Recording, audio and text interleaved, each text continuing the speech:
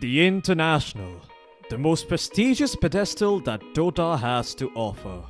An arena where a team's mettle is truly tested. Making it there is not easy and requires tenacity, perseverance, and above all, the will to keep on moving forward after every setback. This journey becomes a lot more difficult if you're trying to make your way there from the highly competitive Southeast Asia region. But this year, one team from the Philippines has overcome the odds and is now one of Southeast Asia Dota's shining beacons of hope on the world stage. TNC, they've got it! GG! GG! As TNC take game 2, 2-0, beating LGD. This is TNC Predator's journey to TI9. They move forward there! Oh! Four of them together! Stylish! TNC! After finishing in last place at the main event of TI8, TNC's morale was dealt a massive blow. Left without their star carry player and their trusty offlaner, TNC needed some solid replacements. In a bold move, they decided to move Kuku to the offlane, while Gabby joined their ranks as the position 1 and Ninja Boogie played 5. This new lineup seemed to click together immediately, qualifying for the Kuala Lumpur Major, ESL1 Hamburg, ESL1 Katowice, WESG, and even placing second at the Asia Pro League Season 2. The boat, it will connect onto Kuku. He's going to go down as well. Armel against the world, though he does get sighted by stuff. Sleight of Fist is there. Lincoln Spear has been broken. He's down. He does have a buyback. He's going to try his best. Though the Tier 4s are going down, and now the Angel. Sleight of Fist comes in, but they call GG. While the roster shuffle seemed to be favoring TNC, the calendar and visa gods did not, as TNC could not attend either of the ESL1 events due to scheduling conflicts with WESG and visa issues. Fortunately, they qualified for WESG rather easily, beating out WG Unity 2-0. At Kuala Lumpur, TNC got off to a rough start in the group stages, as they finished in last place, losing to the Chinese powerhouse Vici Gaming and the newly formed Team Aster. I was expecting to do better in the group stages at least, so yeah, I mean, I'm still confident, but yeah, we still have a lot to learn. Refusing to go down, TNC fought tooth and claw, eliminating Pain Not that matters, and indeed, GG is called. They'll tap out Pain Gaming and the Alliance. in celebration. GG. As GG is called, TNC take the game and take the series 2-0 against Alliance. Before eventually meeting the nemesis, Vici Gaming. It seemed that Vici would take the cake after a beyond godlike Ember Spirit by Ori in the first game. Ori is beyond godlike, so this man is wearing the Nike sweatband. He is sweating his ass off. On the back of a Gabby Spectre and an Armel Bloodseeker, TNC survived and managed to snag Game 2 by adapting to the Chinese playstyle. The GG! The GG from BG! Game 3 was a much longer affair, as TNC carefully tread their way to victory with some sick plays from Armel's Templar Assassin. That is as well a dieback, and it's looking good for TNC And now. Ori should be next here. TNC, it was a long, tough, uphill battle, but it is going to be successful. Pause or not, this one is over. GGs have been tossed.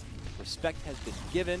Their eventual defeat came at the hands of Ninjas in Pajamas, netting TNC 900 DPC points at the Kuala Lumpur Major.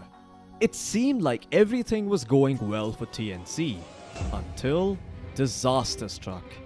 During a pub game in November 2018, Kuku used a term that's considered offensive and racist by the Chinese community in all chat during a pub game. The fact that Skembalu uttered the same words earlier just a few days ago in a professional match did not help his cause either. The already agitated Chinese Dota fans were outraged and took to all forms of social media to call out Kuku's actions. Even Chinese pro teams refused to scrim with TNC post the incident, and many established pros and personalities publicly condemned Kuku's actions. The team's manager made a social media post stating that Kuku wasn't using a racist slur but just calling out an enemy player who coincidentally had the same name as the slur in question. This turned out to be false, as it was quickly proved that the alleged player only changed names after the racist remarks were made. It seemed that everything got turned upside down for TNC. To top it all off, their next major was the Chongqing Major in China, where Chinese fans threatened to apprehend Kuku at the airport itself.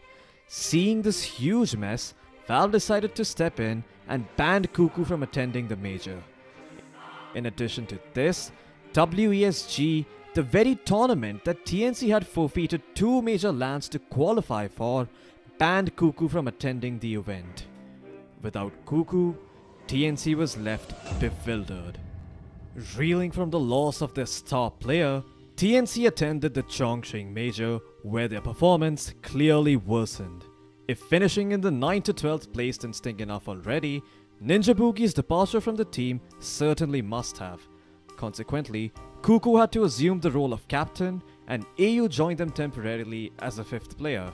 During this period, TNC failed to qualify for any DPC events, and the lack of practice seemed to have had its effect. The silver lining to this cloud did come eventually though. A first place finish at the Epicenter Predator League, a qualification for ESL1 Mumbai followed by a 4th place finish there, and a first place finish at WESG struck all the right notes for the team as they slowly regained their form. In order to further catalyze the process, TNC acquired former Team Liquid coach Heen to bolster the team. Heen's coaching seemed to have worked wonders as they qualified for ESL1 Birmingham and topped their groups in the Epicenter Major qualifiers instead of playing the usual second fiddle to the likes of Fnatic. Upper bracket, boys! That's what I'm talking about. Yeah, don't. Bro, they put NB I got destroyed. The strong performances followed through to the main event, where they played against the likes of VG Gaming, OG, NIP, and Liquid in the group stages. They went toe-to-toe with each of these teams. Everyone's going to start to tick down. Maybe they can get something in return. Kuku will finally die. OG can get a kill, but they're going to lose everything else. Here comes Armel. Durex actually just ticks down as well. What does it do? Here comes. Scouts media down. BKB from Armel though. Spirit Vessel out. They'll just run Miracle through and kill him off, but it looks like TNC has taken this second game.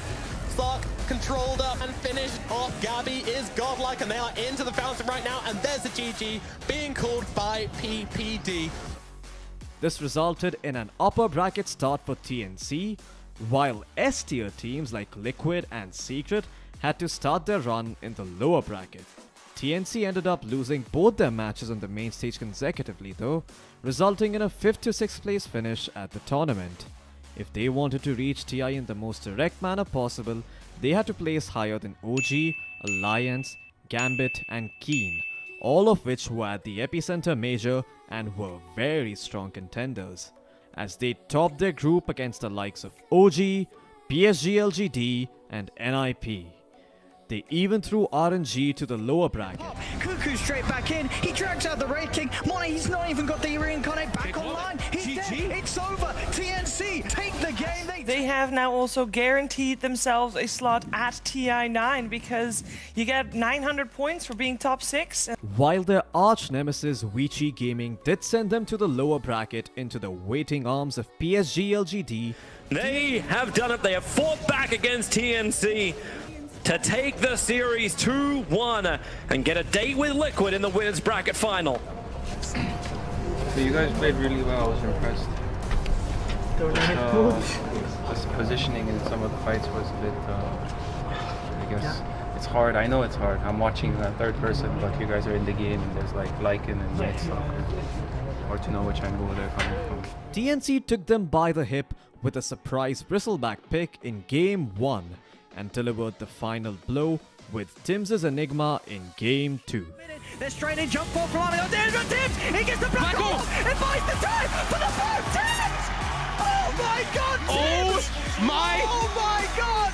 The TI8 runner-ups were eliminated by the underdogs. Although TNC did eventually fall to the CIS Titans Virtus Pro, they achieved their goal, and with it, a slot at TI9.